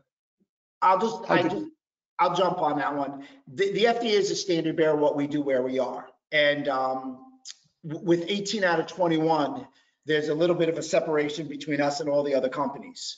And that FDA definitely does. One, it shows that the company's willing to do research. Two, the company's willing to put money down. You know, it's very funny. You get one and you walk away. So for me, I tip my hat to Aconia because they got one and they did it again, and they keep doing it. It's like Michael Jordan. 2 wasn't enough. 3 wasn't enough. 6 was the number, and hence the idea that that's why he's the GOAT. And my hat's off to them because they could have stayed at 1, 2, 3, or 4 and been ahead. Nope, they kept going for the jugular. That's great. Thanks, guys. Let's have a look at some more questions. Can you please, oh, there's another one for migraines, but can you please give the settings for migraines again? I mean, we can easily provide that. Okay. Yeah, I can give it to you. Basic ones, 4, 9, 160, and 6243. That's straight out of Dr. Raruka's manual. That's what I use. Okay, another one here. Is it possible to overuse the lasers? Go ahead, Rob. You want to take that one? I laugh because the truth is, the answer is no, yes, because you need to do something else during the day. And I'm not trying to be funny when I say that. So there's some literature that say possibly over an hour. You're not going to laser anyone over an hour. So what I tell everybody is an hour or less, don't sweat it. Yeah. Same thing. And especially with these being, class 2 lasers, you don't have that worry. If it's a class 4, absolutely, because you go high, you get that hormetic type of a response, and now you can actually trigger tissue damage. And there are studies that show it. There's one particular one that compared low-level lasers versus high-intensity lasers for sports performance, and they found that while the low-level laser increased muscle mass and endurance and recovery, etc., they found that the high-powered laser created more muscle damage, that they had an elevation in creatine kinase, and there was more inflammation that occurred with it. But that's what if you're looking at high power on there. And I just like to kind of tie it in that way, because you will have some people that say, oh, we can come with this high powered device and we can deliver the same amount of energy that would take 10 minutes for an Erconia laser. We can do it in 30 seconds. Well, an analogy there is if you take a nice steak and you slow cook it versus you put it in a microwave for 30 seconds, you might have delivered the same energy in there, but that steak or those ribs or whatever are not the same at all, because there's a difference in that rate of delivery, how it changes the way the tissue is responding. So with those kind of high powered, there can be an issue. With your Erconia ones, like Dr. Silverman said, you're going to be fine with what you're doing. The main thing is that from a patient management standpoint and office procedure standpoint, you will get patients who come in who get a great result in 10 or 20 minutes, and now they want to get half an hour or an hour. It's not really practical for you to do that. So that's what I just share with the patients. Listen, we want to find that sweet spot, kind of like with exercise. We want to go to right where enough gives you a great response. And if we keep going longer, it's not necessarily that's going to harm you, but are we going to get that much more of a better response than we already got at 10 minutes or 15 or 20 minutes? Yeah, more isn't always better. And that's a great point. And again, we're not generating heat. So let's get these basic ideas. I think this needs to be discussed just a little bit. In that the lasers that are photothermal generate heat. Now, you don't want to heat an acute condition. We all know that. You don't want to heat a nerve. You definitely don't want to heat a brain. The only argument anybody has is you want to heat a chronic condition. However, if you follow the newer literature, the condition is chronic in duration, but it's actually acute every day.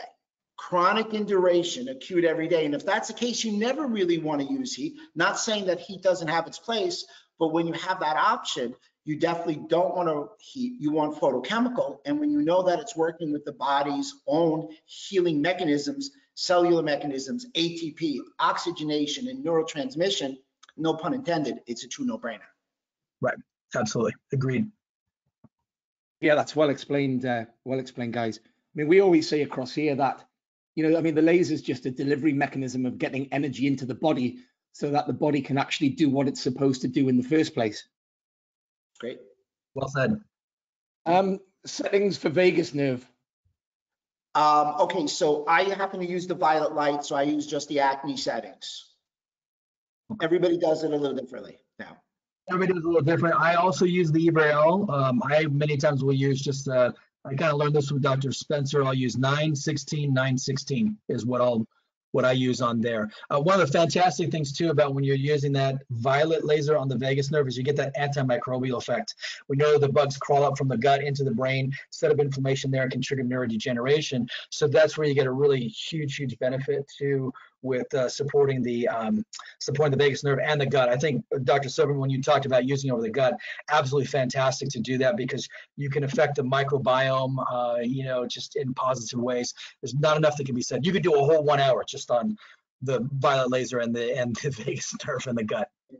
So the big thing with the vagus nerve and stimulating is great concept about the bugs, but you have to remember, even if we just talk COVID-19, because that's at the tip of everybody's mind, there's something called viral shedding.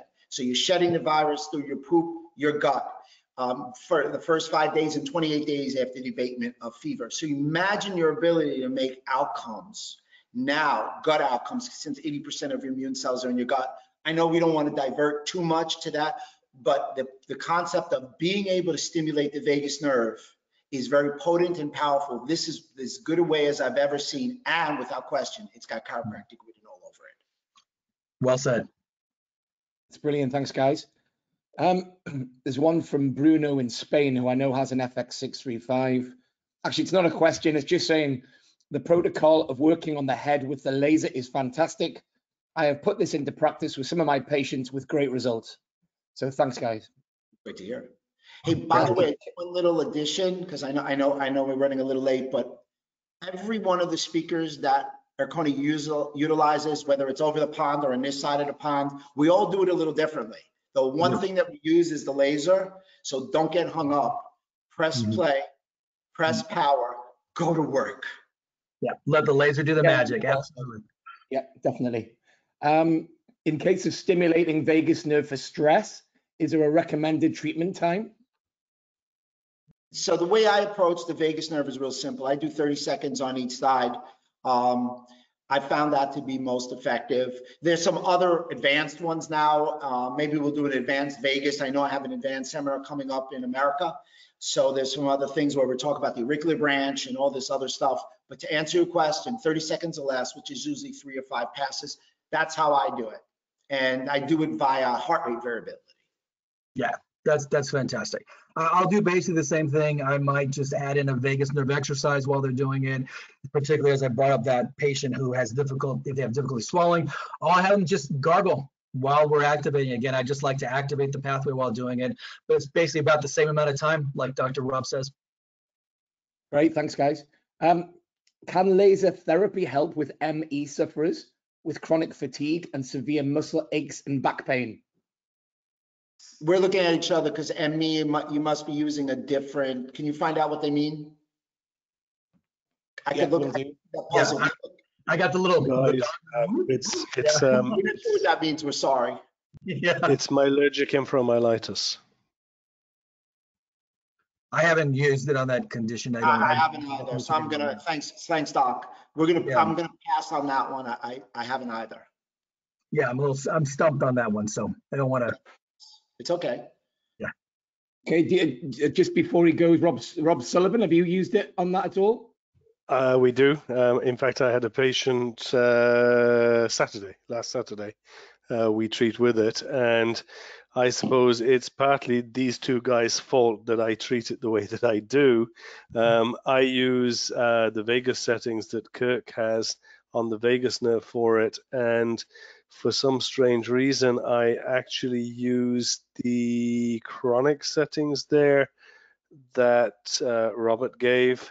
And we basically treat the vagus nerve. We go to the brain centers related to sleep patterns and circadian rhythms, and we actually then do the diaphragmatic area.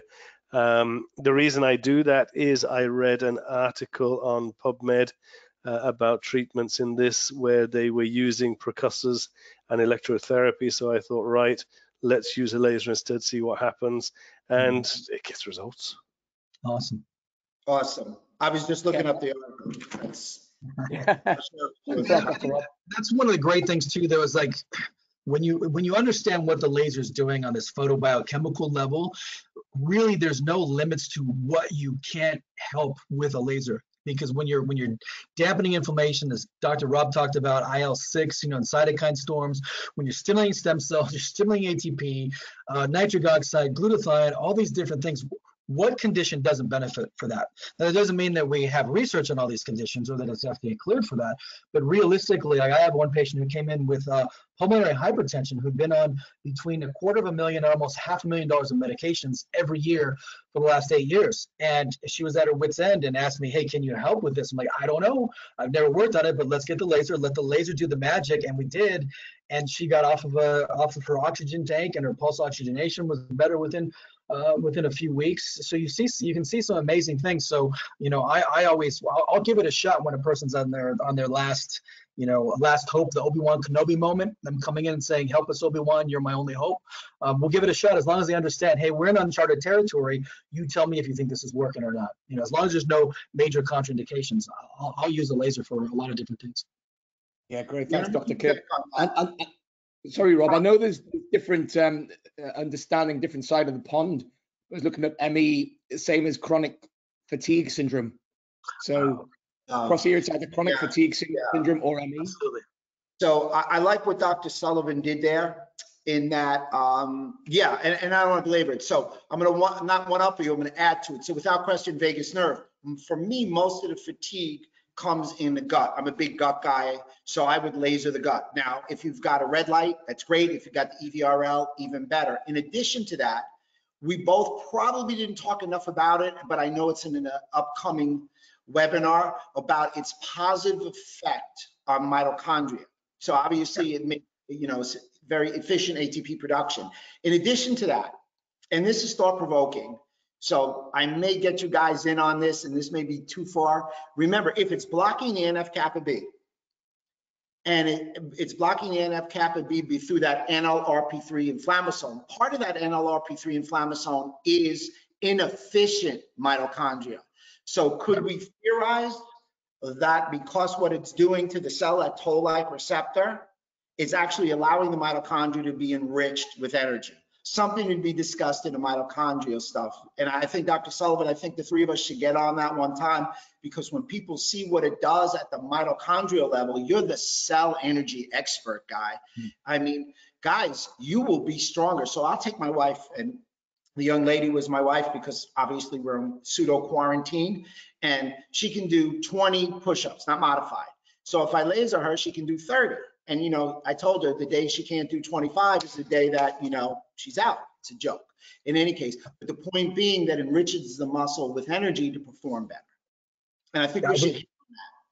Yeah, I agree with you. And it's just amazing what you can do performance-wise because of what you do with the stimulated mitochondria. I was actually in something called the Mitochondrial Summit where I talked about how lasers impact the mitochondria. I know for myself at 50, like I went to they had an event in my high school for all of the past football stars for many decades, and I'm standing by a fence that's like 6.5 feet high, and all these guys are walking way down like about 100 yards to go through a gate. And I asked the coach, hey, you got a key to open this one? He's like, no, you got to walk down there. I said, screw it. I just hopped the fence right there and just kind of flipped over it and jumped down. And these guys that were younger were like, how the hell did you do that? How'd you scale that fence so quickly? I'm like, I use lasers. Lasers are like the fountain of youth there.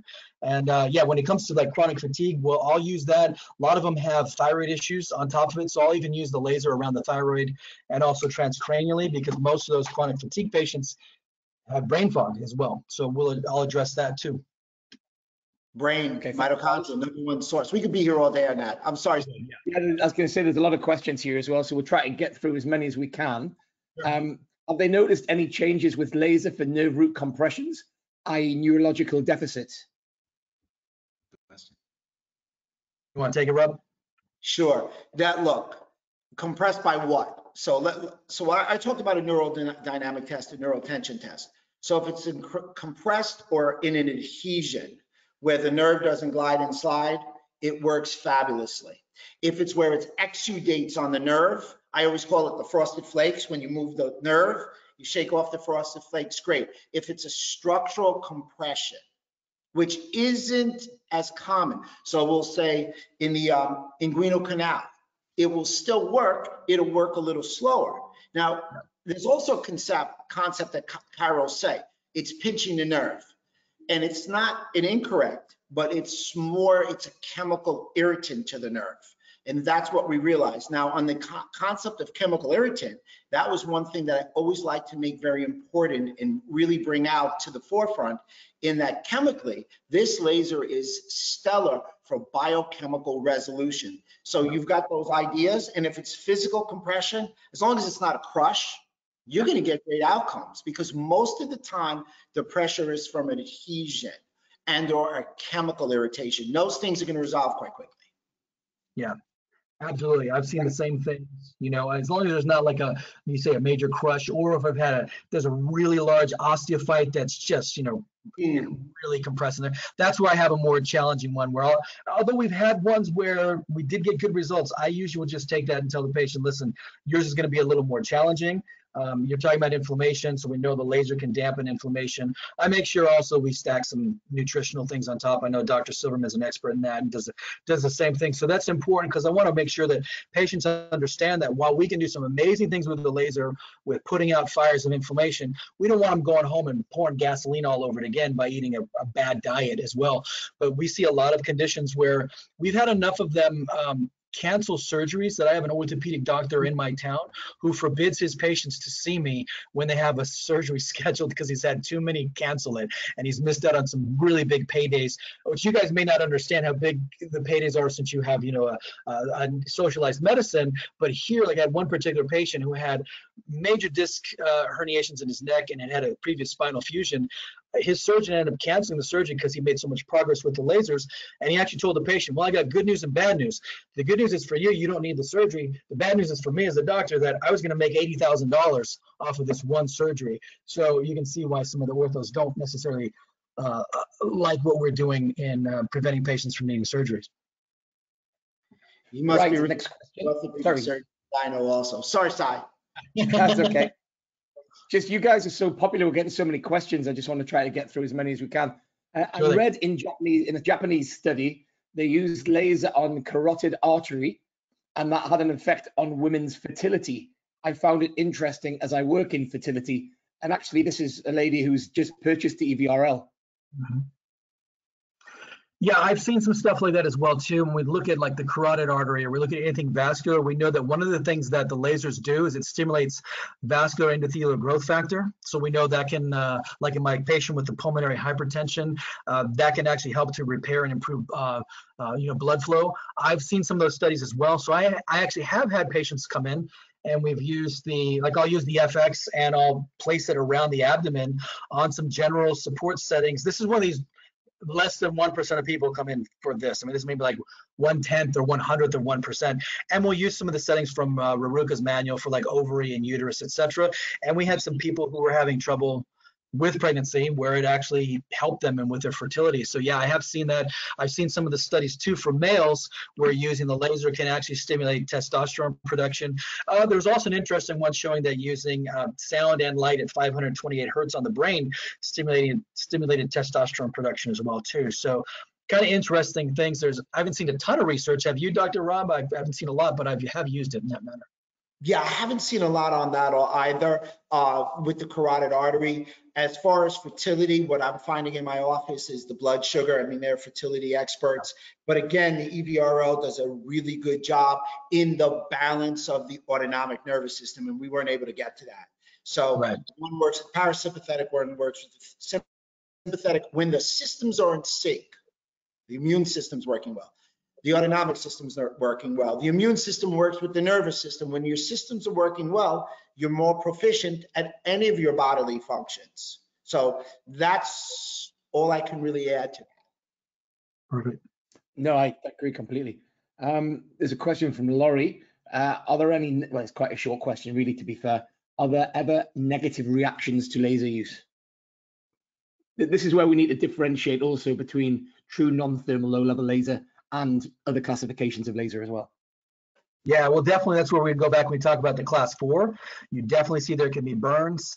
There can be, I have one of my good friends, Dr. Juan Casillas. He's a laser veterinarian, and he has Erconia lasers, and he has a class 4 as well. He uses almost exclusively the Erconia ones, and he says when he sees in the veterinary world, a lot of animals will come in from other offices that have used class 4s on them, and they'll have burns on their fur and burns on their skin as well. So I think that's one of the problems. Where I see where the time where I've had to be, and Rob, you want to speak more on this too, is when I have a patient with a concussion. Depending on how sensitive they are, a lot of times I have to start with less amount of energy. Like I had one particular girl who had a secondary impact. Now she was very, very what we would call like brittle in a sense when she came in. She was agoraphobic. She was suicidal. She couldn't sit still. She was twitching. So when I did the laser on her, I didn't go directly over the head. I went on her body first to see how she could tolerate it. I told her, hey, as soon as you feel kind of amped up or a little off, let me know when we stop. So with her, I literally would do just a minute of laser because that's all her body could tolerate because she was so broken down at the time. So that's the only thing I've seen with our corneal lasers. It's just some people we have to like see what they can tolerate and do a little less when it comes to some of the transcranial things. But with the other areas, I haven't seen a problem. Yeah, as far as side effects to our lasers because of the photochemical research, literally none. And it's true. When you're lasering somebody's brain, you may not want to go for 8 hours on the brain. I'm using an extreme. I agree with that. And remember, the violet has an emotional component. So sometimes when people, where I am in Westchester County, they're very emotional, they're on antidepressants, so you don't want to jack them up too much. But other than that, I mean, put the baby to sleep, there's no side effects, you're good, life goes on, and it's very, what I like to say, it's Monday morning implementable. Absolutely. Definitely. We've actually got, Sasha's asked, the question before about FDA equivalent standards. I'll be able to comment on this because she's saying it compared to other countries. Now, the FDA is the benchmark. It's a very well-run, meticulous, vigilant organization. And, Aconia have, as the guy said, 18 of the 21 US FDA clearances. Now, all of our studies, apart from the lunula, which didn't need to be, are level 1, placebo-controlled, double-blind, randomized studies. And as Dr. Kirk said before, we use LED for the placebo effect. So that gives us and enables us to make a direct comparison. And with it being double blind, obviously the doctors or the patients don't know what treatment they're actually getting.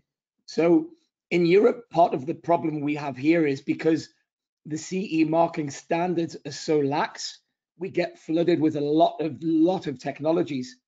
And most of these technologies don't have studies to back up the efficacy and the safety of what they do. A lot of them, come from China and lots of other countries, and they just don't quite have to go through as vigorous a process. So predominantly, most organizations who have as many FDA clearances as Aconia, these studies cost a lot of money. And these studies are done to give reassurance to the doctor and to their patients that this technology that they're using has been tested for safety and efficacy more than anything else.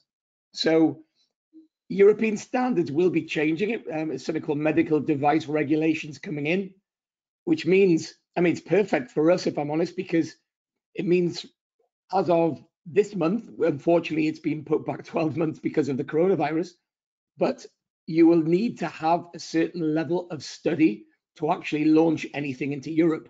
So what we're going to find is, again, apologies for the croaky voice, a lot of the technologies that are here probably won't be here much longer because they haven't got the necessary level of efficacy and safety standards needed. And if they want to start with their products in Europe, they're going to have to start doing top quality studies to back it up. So that's answered that one. Sorry, that's another one. There's a few thank yous, a few great jobs, Dr. Kirk, Dr. Rob. Fantastic webinar. This is from Max, actually, who you mentioned before there, Rob, who, as you know, has got an EVRL, which he got after your seminar that you did in London at the end of November. He's also gone through the process to get an FX635 as well. Is there any preferred sequence to use the lasers for any MSK pain disorder, i.e. before or post manipulation SOT techniques? Hey, Max, it's great. I'm a low-hanging fruit guy. People ask that question, and I know they ask Kirk that question all the time. If you can get the adjustment first, great. If not, use the laser, it'll soften the tissue and do it. If you get the adjustment first, it'll enhance the adjustment later because it'll tighten everything in a balanced form. In addition, always, we didn't talk about it, always apply it to the brain after any kind of treatment. And here's the beauty of it. You've got an FX, you can actually put the FX on and adjust them while the FX is going. I do that a lot. Yeah, I agree with you there. The one caveat I do is if I have a new patient to my office who's new to laser, I like to do the laser only on the first visit, really just because I want them to see what the laser did. That's just my own method when I'm thinking from a marketing standpoint and from a patient education standpoint, because if I do any other therapies on top of it, then the patient might think, oh, it was this that did it. Like, let's say if I even kinesiotaped them, they might think, oh, it's just the tape that fixed me. I'm going to go buy my own tape or this or that. I like to do the laser only on visit one if they're brand new to my office. And then on the subsequent visits, you know, I'll do it in whatever seems to work well for that patient. It's because you could do it before, afterwards. It's all going to work either way. I do want to say this though, if you have a patient who has a history of, they come in, they say, you know what, no one's ever been able to adjust me. I'm always really tough to adjust. Those ones I will always for sure start with the laser first, because I find when you do the laser, particularly getting on the brain, it kind of resets those neural networks and all their paraspinal seem to really relax, and it's a lot easier to adjust them afterwards.